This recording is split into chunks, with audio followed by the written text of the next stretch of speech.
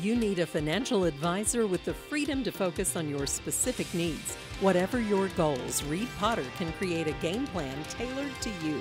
Call Reed at 432-0777 at Pikeville, Kentucky to learn more.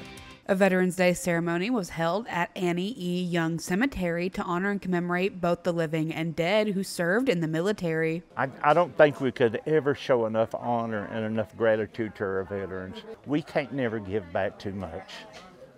And we will always do this as long as I'm here.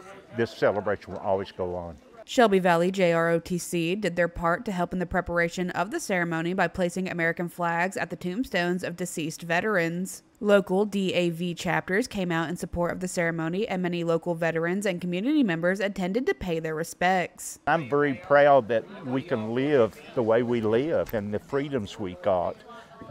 Like I said, we get to go to church every Sunday. Nobody don't tell us not to do it. Praise God, I'm glad for our veterans. I'm glad for our country. The Veterans Day ceremony at Annie E. Young Cemetery is an annual event which has honored the lives of those who have served for many years. Despite the rain, many turned out to honor our veterans, both living and past. For Mountaintop News, I'm Kelsey Fidel.